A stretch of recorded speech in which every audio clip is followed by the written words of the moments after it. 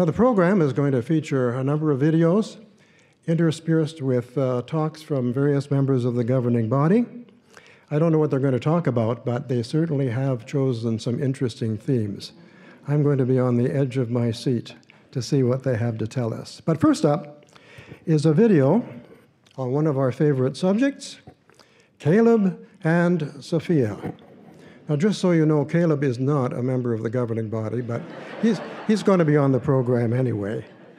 Now, this is the longer version. They call it the epic version. It's part of the series Become Jehovah's Friend, and the title is, Who Should Be My Friend? Let's watch.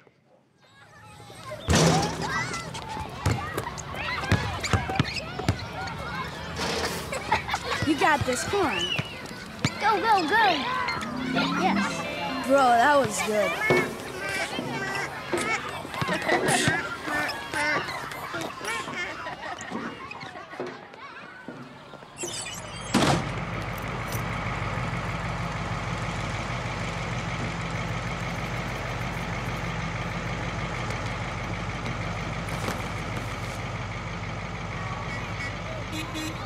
Hurry up! We're gonna be late! Yeah, let's go!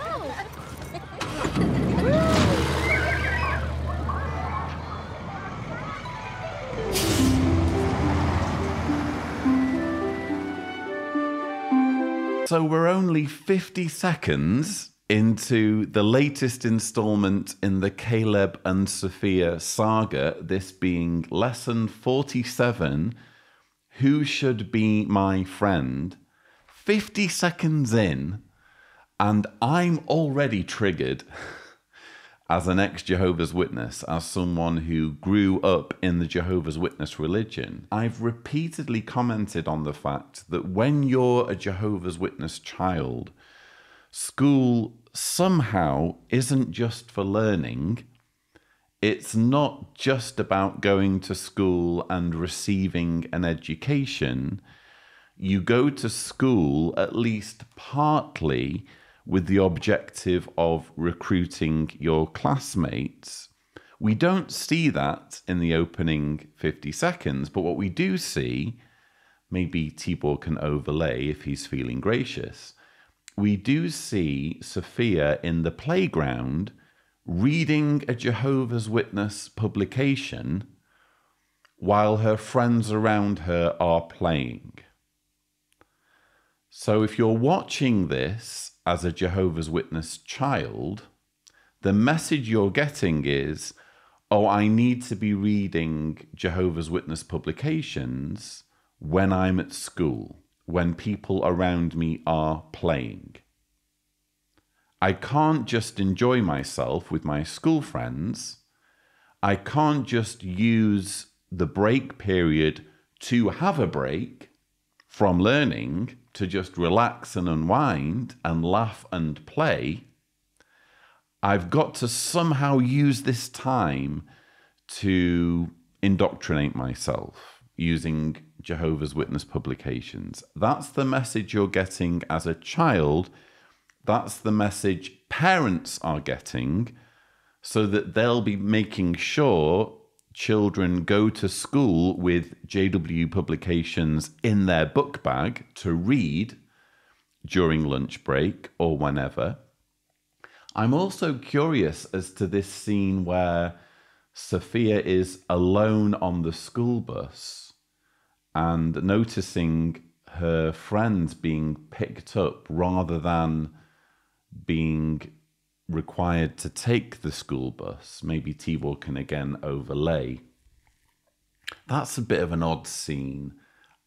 I don't quite understand what's being depicted here. Is this suggesting that if you're a good Jehovah's Witness, you'll take the school bus rather than be picked up?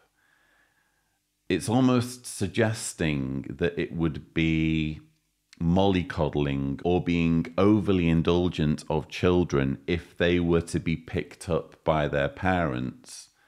It's almost suggesting that children should be put to work, which has been the message in the past. Thumbnail here, to a talk by David Splain on the need for child labour. The governing body just seems to think that children should be putting in a shift, whether it's participating in chores around the house, cleaning, whatever, or making sure that they are keeping on top of their studying and preparation for the meetings. I don't know, for me, in just the opening 50 seconds of this latest Caleb and Sophia cartoon, there's a distinct anti-children message that is harmonious with the overall tone of the governing body whenever they seem to talk about children, especially the likes of Stephen Lett and David Splain. They seem to genuinely believe that most children have it too easy. And for me, that's what we're seeing depicted here. We see throughout the gospel accounts that those who chose to befriend Jesus gained the best friend possible.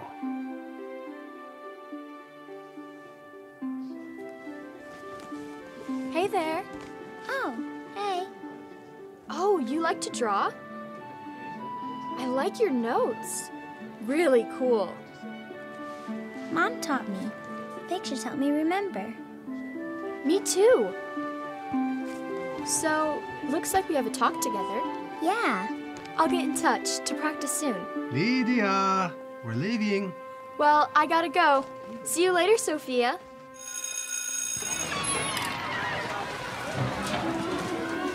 Hey, bro. Hey, good to see you. I'm glad I was on your team. My favorite thing was the safari treehouse. Yeah, it had all the cool jungle animals on the wall. Timmy, I didn't think your team was gonna make it. I love my prize. You got a prize? We all did.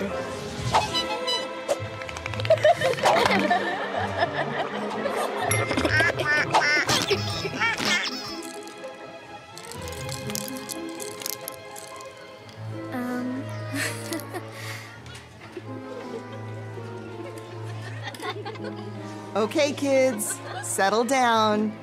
Time to get started. We have a lot to talk about today.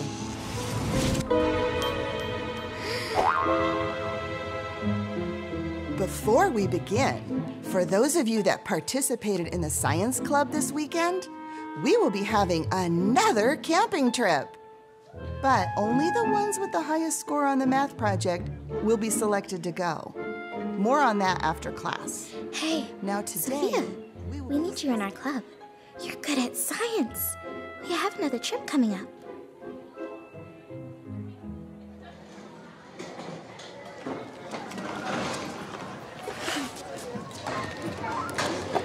Hey, Sophia, come with us.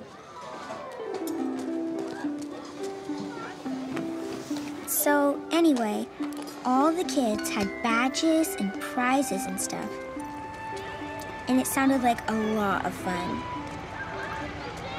And it seems like they really need my help. I see. Oh, you see what's wrong with the car? No, I wish. No, I see why you want to be in the club. You do? Of course. We all want to have friends and do fun things. Please, would you mind moving the light over here? Right there. Thank you.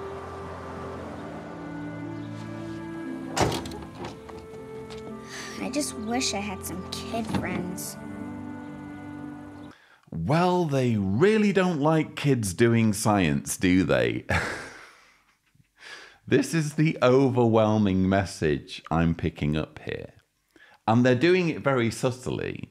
They're not overtly suggesting that science is a bad thing, but the way the science club is being promoted in such a way that Sophia feels excluded, the way there's this branding with the badge with the atom and toys being given out that Sophia can't have because she's not part of the club. For me, it's almost trying to paint science in a negative light so that young Jehovah's Witness children will view it as undesirable in some way, or something that they either can't aspire to or shouldn't aspire to. But really, what is science? Science is what's given us the internet, JW Broadcasting, computers, JW Library. All of the benefits of modern technology and modern living derive from science. And yet for me, young Jehovah's Witnesses here are being taught to think of science as something that is somehow beyond their reach, or should be at least treated with a bit of caution. Then you have this scene where Sophia is confiding in her father when they're fixing the car. And ultimately the problem seems to be that Sophia doesn't have enough friends. Again, as someone raised in the Jehovah's Witness religion, this is entirely relatable. And it's not a good thing. It's not something that Jehovah's Witnesses should take pride in, the fact that their children are forced into a situation where they cannot cultivate friendships. Because if you think about it, they're going to school, looking at all of their school friends, thinking, if Armageddon were to come tomorrow, these would all die. So even if I were allowed to have them as friends, which I'm not, would I really want to get close to somebody who's going to die soon? That's the mentality you have as a young Jehovah's Witness, or as the child of Jehovah's Witnesses. And we can see the frustration being portrayed here in the form of Sophia. I just wish I had some kid friends. Jehovah wants you and me to have friends.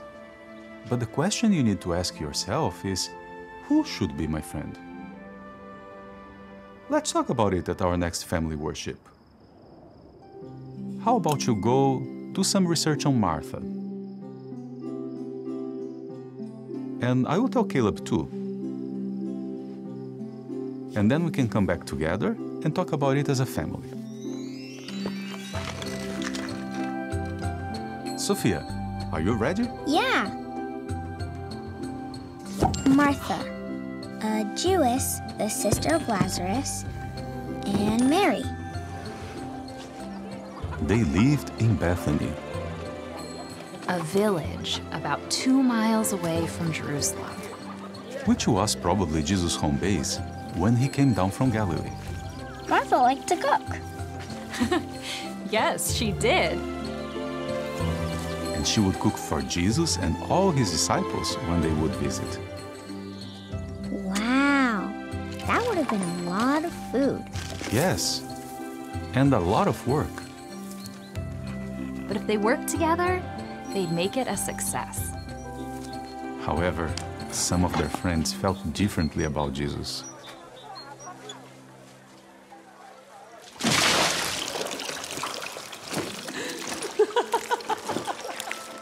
Martha makes the best apricot cakes. It's just a fact.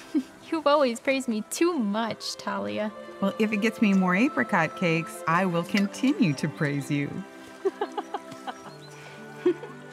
Oh, Talia, did you hear? The teacher Jesus, he's coming back to visit. The man from Galilee? Are you hosting him again? Yes, I am. Actually, it's tonight. I've heard a lot of talk. The Pharisees in Jerusalem, they don't approve of that man. I am not sure it's such a good idea for you to be known as his friend. Okay, well, I guess I better be getting home. See you two later.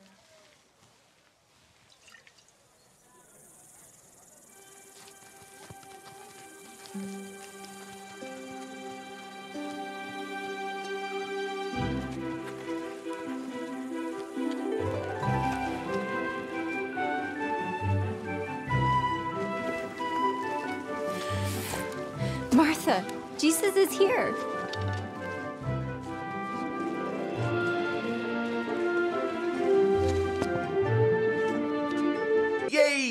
cartoon Jesus is here. Let's get the party started.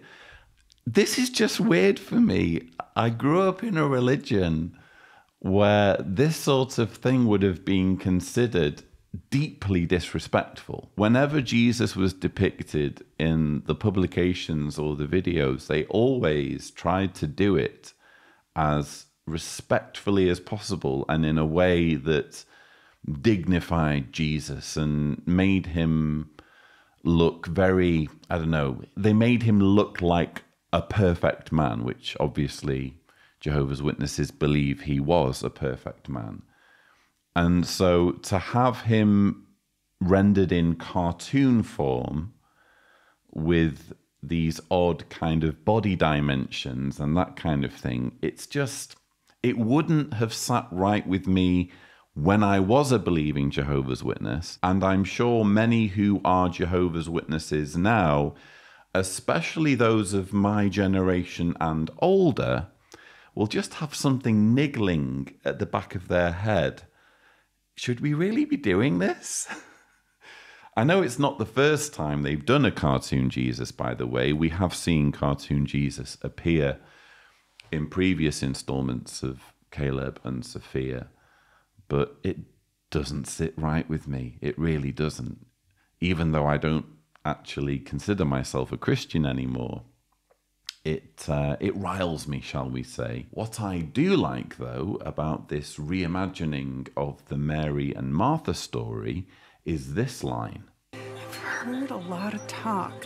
The Pharisees in Jerusalem, they don't approve of that man. I am not sure it's such a good idea for you to be known as his friend.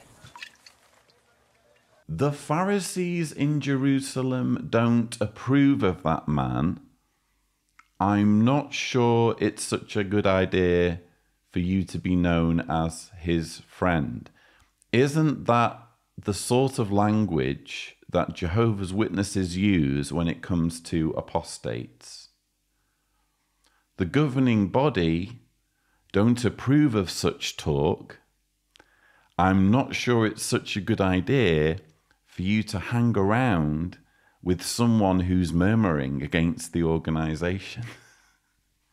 Isn't that exactly the attitude that's encouraged inside Jehovah's Witnesses? There is no room, is there, for having or expressing an opinion that's different to those of the leaders. The Pharisees, if you think about it, the governing body. You could have Jesus walk into a kingdom hall and announce himself as Jesus and start teaching and sharing his ideas, and he would probably get dragged out as an apostate. Let's be fair. That's the reality of the organization we have today. So I couldn't help but see more than a bit of irony in this particular scene.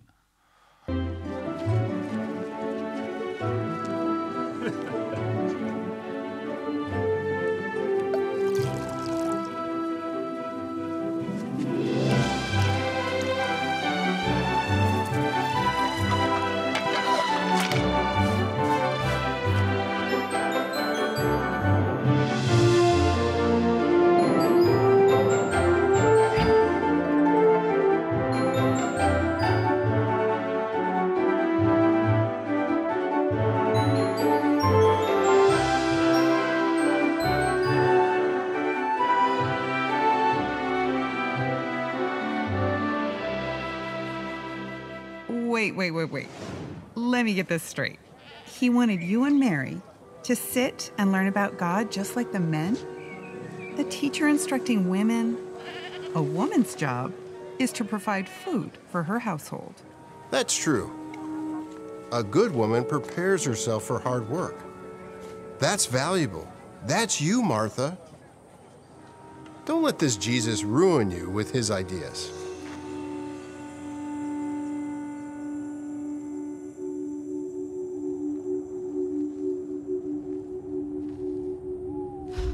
Lazarus.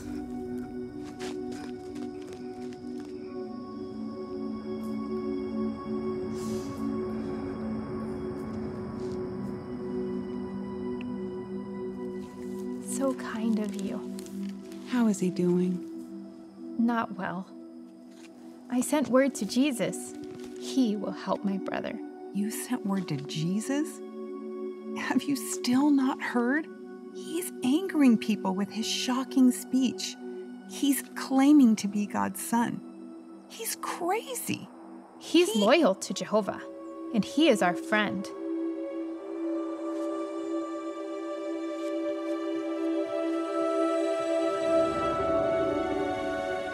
Sadly, Lazarus died. But do you remember what happened next? Jesus came back to Bethany and resurrected Lazarus. Jesus was a real friend. He cared about Martha, Mary, and Lazarus. And he showed them what kind of friend Jehovah can be to us. But that's not where the story ends. Do you know what some people did after that?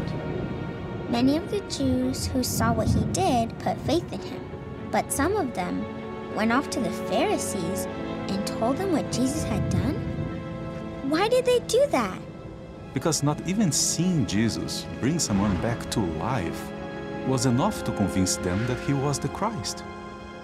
Okay, there are a couple of things I want to talk about here. The first being a scene which seems to portray Jesus as being progressive when it comes to the role of women in society. He wanted you and Mary to sit and learn about God just like the men? A teacher instructing women? A woman's job is to provide food for her household. That's true. A good woman prepares herself for hard work. What's happening here, I think, is actually quite subtle and clever. Ultimately, it amounts to managing expectations of women in the Jehovah's Witness organization. So imagine 3 levels. The top level being parity with men, where you get to teach. The middle level or second level being able to be taught by men. And the bottom level or level 1 being you're just there to provide food if you're a woman. So imagine these 3 levels. And really all women should be on level 3. There's no reason, is there, why women shouldn't be just as involved in teaching as men are.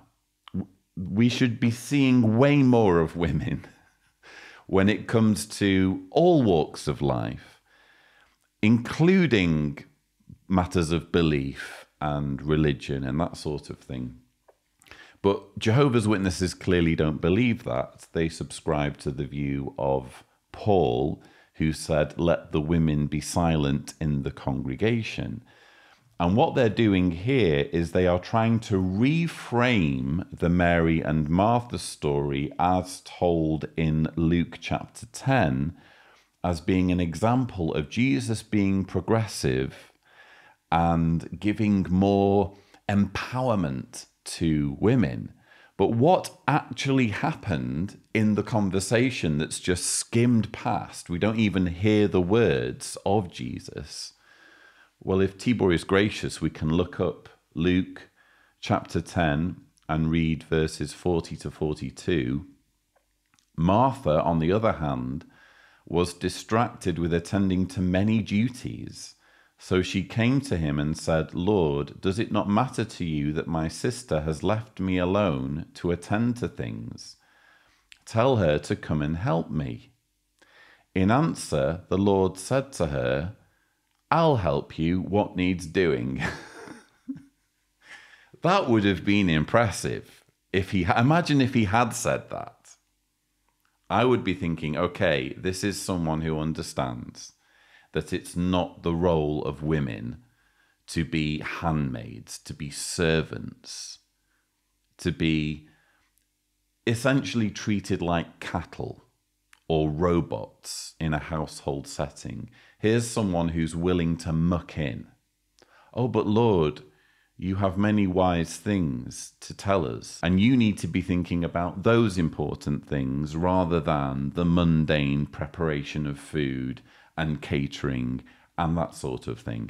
Oh, don't worry, as it happens, I am the world's greatest teacher. So I'm sure I can find a workaround. I'm sure I can either do a recap in the morning or give my talk in such a way that I can condense things and make things even more easily understood. I can do both. I can help you and I can be a teacher. That conversation didn't happen. Instead, if we go back to the Bible, it says in verse 41, in answer, the Lord said to her, Martha, Martha, you are anxious and disturbed about many things. A few things, though, are needed, or just one. For her part, Mary chose the good portion, and it will not be taken away from her. A few things are needed, and you're going to fulfill them because you're a woman, is essentially what he's saying. And yet, in the Caleb and Sophia cartoon, they don't even show this conversation. They just frame the whole episode as being, again, all about empowering women, as having the right to be taught. Not being teachers, but simply having a right to be taught by men. Again, for me, this is managing the expectations of women. It's keeping them in their place and effectively saying, you should be grateful just to be taught by men. At least we're not chaining you to the kitchen, as used to be the case in the Jewish culture. So that got on my nerves. And then we have the whole crazy Lazarus coming back from the dead story. Jesus came back to Bethany and resurrected Lazarus. Jesus was a real friend. He cared about Martha, Mary, and Lazarus. He cared about Martha, Mary, and Lazarus. He cared about Lazarus in particular, so that Lazarus got to cheat death. Why isn't he caring now about all of the millions who are dying? 9 million children dying every year before they can reach the age of 5.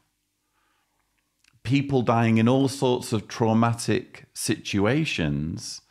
People dying from war, people dying from pestilence. Why isn't Jesus caring about that? Why is he just caring about this dude called Lazarus? And regarding the Lazarus story, it's not really something I used to think about as a Jehovah's Witness, or indeed as someone who considered himself a Christian. But it's worth noting that the whole Lazarus resurrection narrative only appears in the Gospel of John. So you have Matthew, no mention of Lazarus being resurrected after 4 days. Mark, I think we can skip that story. Let's talk about something else. Luke, I gave that one a pass. Didn't really find that relevant. Only John, out of all of the gospel writers, thinks it's worthwhile to include a story where a man gets wrapped in cloth and put in a cave, having died, and left there for 4 days in hot conditions, and his body is reanimated. I'm sorry, if this really happened, what on earth were the writers of Matthew, Mark, and Luke doing? Why did they omit this? This is a big deal. And why don't we hear more from Lazarus about his experience? Why isn't there a gospel of Lazarus? Why isn't there a letter of Lazarus sharing his experience as someone who was dead for 4 days but came back? I'm sorry, but this is just one of many examples of the gospel writers clearly just making things up. They seemed like Martha's friends, but they hated Jesus. How do you think Martha dealt with her unbelieving friends? Jesus is the Christ, the resurrection and the life. He is the Son of God, and He is my friend. Talia, you've been kind to me in the past, but you don't believe Jesus' teachings. We cannot be friends.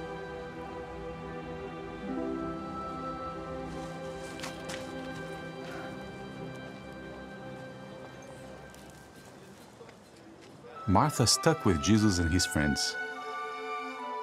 They helped her become Jehovah's friend.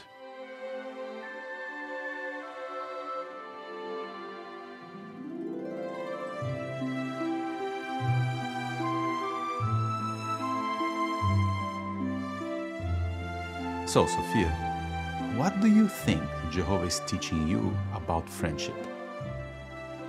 That I have to choose my friends carefully. And how can you know if someone should be your friend? If they help me be Jehovah's friend. I'm not gonna join the club. That's my girl. We are so proud of you, Sophia. And Jehovah is proud of you too. Now, how about you go finish up your homework? Mom tells me we have a guest coming over. Okay.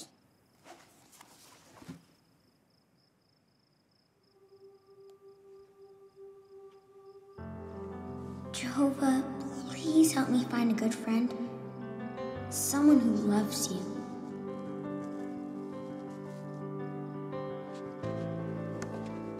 At least you are my friend. Sophia! Lydia is here. Our talk.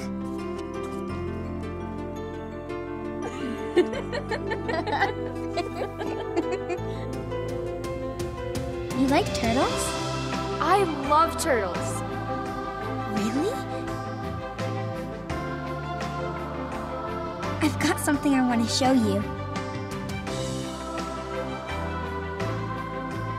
He is so cute.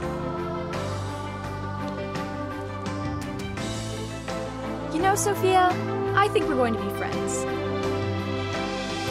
Yep, definitely friends.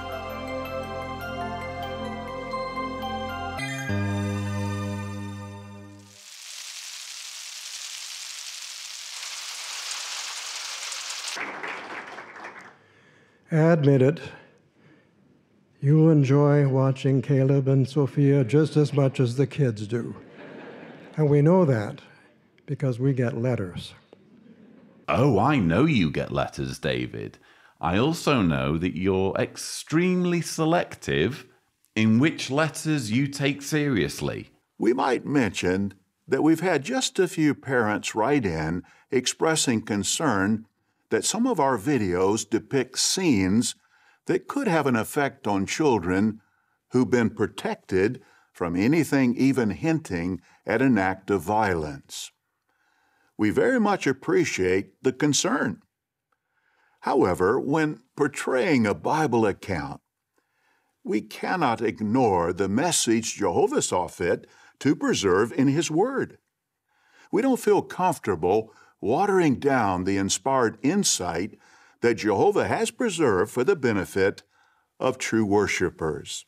So when it's a letter praising the governing body for their Caleb and Sophia videos, when it's a letter telling the governing body that they've done a splendid job and that the Caleb and Sophia videos are enjoyed even by adults, those are letters that they can take seriously. Those are letters that give them knowledge about their audience. But if it's a letter from a parent complaining about violence and gore in convention dramatizations, then, well, we think we know better, actually, than the parents. That's the message I'm getting. And no, I'm sorry, David Splain, I do not enjoy the Caleb and Sophia cartoons. This one is a perfect example of the manipulation. I mean, just think about it. It's one thing to manipulate adults, as we see in, for example, the Jade and Nita dramatizations. You know, using all the tools that cults commonly use to control people's thinking and behavior and emotions.